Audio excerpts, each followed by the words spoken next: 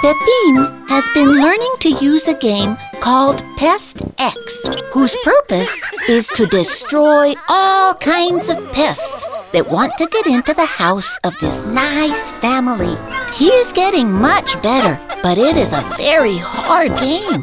The goal is to kill pests while keeping the family safe.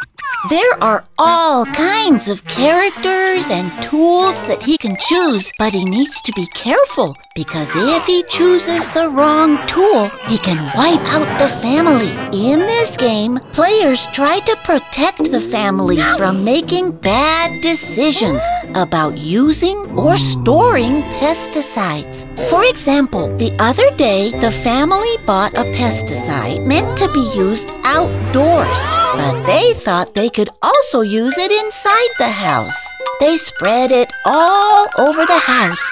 The problem is that the pesticide produces vapors that can be toxic. Because the vapors are very bad for the family's health, Pepin needed to encourage the family to use the pesticide outside only.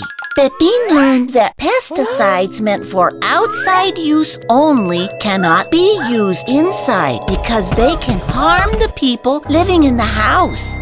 Pepin's father also told him that to keep pests away, he sealed cracks in the walls and repaired holes in the screens. Actually, he has seen a tool in the Pestix game that can seal the entire house to prevent pests from coming inside.